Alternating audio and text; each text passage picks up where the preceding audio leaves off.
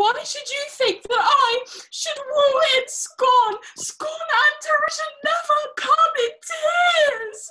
You do advance your cunning more and more. These vows are Hermia's. Will you give her all? Your vows to her and me put into scales will even weigh and both as light as tails. I had no judgment when to her I swore. Nor none in my mind. Now give her all. Demetrius loves her, and he loves not you. O Helena, goddess, nymph, perfect, divine, to what my love shall I compare thy nine? Crystal is muddy. Oh, how ripe and show thy lips, those kissing cherries, tempting grow. Oh, spite! Oh, how! I see you're all bent to set against me for your merriment. If you were civil and knew courtesy, you would not do me thus much injury. Can you not hate me as I know you do? But you must join in souls to mock me too. If you were men as men you are in show, you would not use a gentle lady so, to vow and swear and superpraise my parts, when I'm sure you hate me with your hearts. You are both rivals and love Hermia, and now you are both rivals to mock Helena. A trim exploit, oh, a manly enterprise, to conjure up tears in a poor maid's eyes with your derision.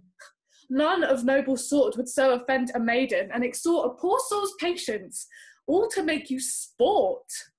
You are unkind, Demetrius. Be not so, for you love Helena.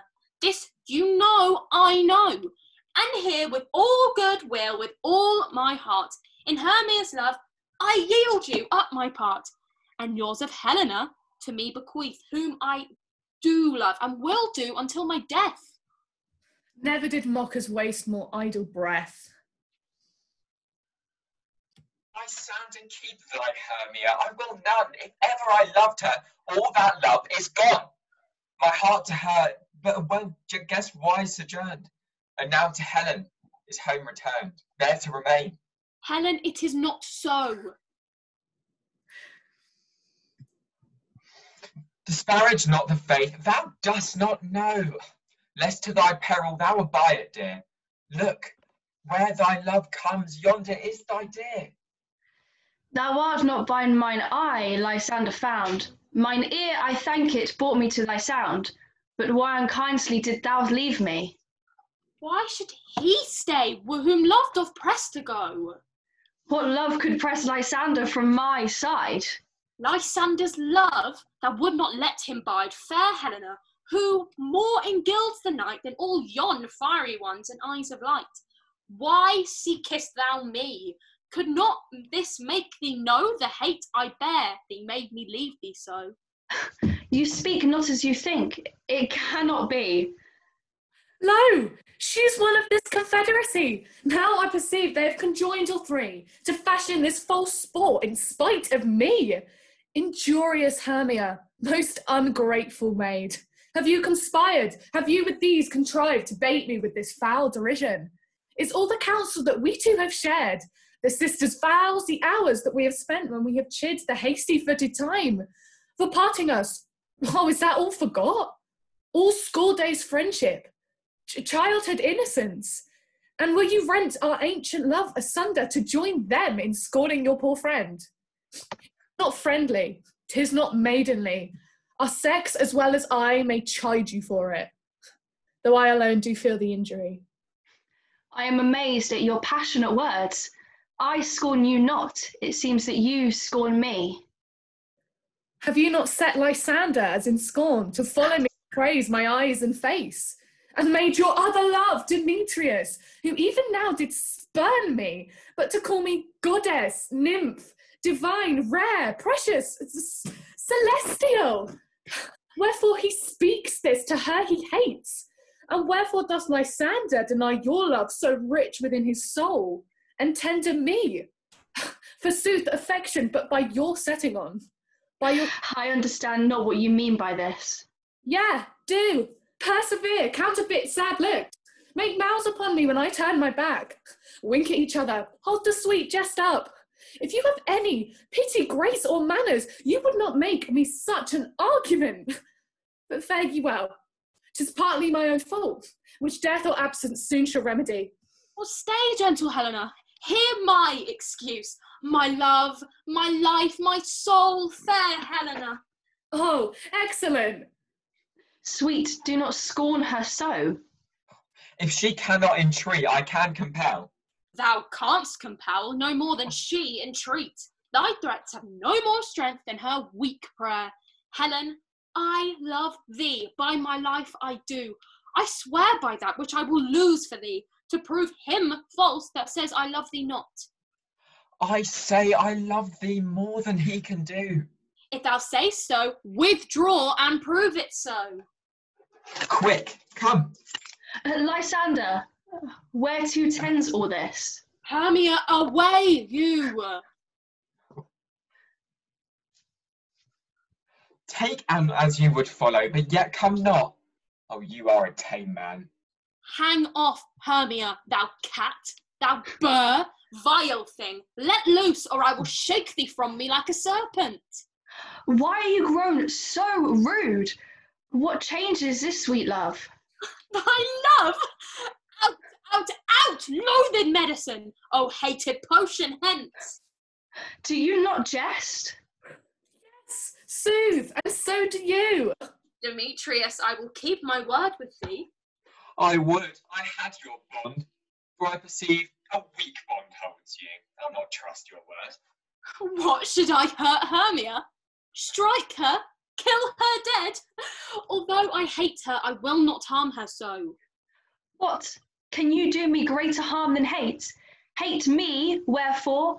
Oh me, what news, my love? Am I not Hermia? Are you not Lysander? I am as fair now as I was erewhile, since night you loved me. Yet since night you left me. Why then you left me. Oh, the gods forbid, in earnest shall I say. Yeah, by my life, and never did desire to see thee more. Therefore be out of hope, of question, of doubt. Be certain nothing truer. 'Tis no jest that I do hate thee, and love Hermia, and love Helena even. Oh me, you juggler, you canker blossom, you thief of love. What, have you come by night and stolen my love's heart from him? Fine, I've faith. Have you no modesty? No maiden shame, no touch of bashfulness? What will you tear impatient answers from my gentle tongue? Fine, fine, you counterfeit, you puppet, you. Puppet? Why so? Hey, that way goes the game. Now I perceive that she hath made compare between our statures. She hath urged her height, and with her personage, her tall personage, her height forsooth she hath prevailed with him. And are you grown so high in his esteem, because I am so dwarfish and so low? How low am I, thou painted maypole? Speak, how low am I? Am I not yet so low that my nails can reach into thine eyes? I pray, don't you mock me, gentlemen, let her not hurt me. You perhaps may think because she is lower than myself that I can match her. Lower? Hark again. Good Hermia, do not be so bitter with me. I evermore did love you, Hermia, did keep your counsels, never wronged you. Save that. In love unto Demetrius, I told him of your stay unto this wood. For he followed you, and for love I followed him. But he hath chid me hence, and threatened me to strike me, spurn me, nay, to kill me too. And now so you will let me quiet go. To Athens I will bear my folly back, and follow you no further. Let me go. You see how simple and how fond I am. Why, get you gone? Who is it that hinders you? A foolish heart that I leave here behind. What, with Lysander? With Demetrius. Be not afraid, she shall not harm thee, Helena.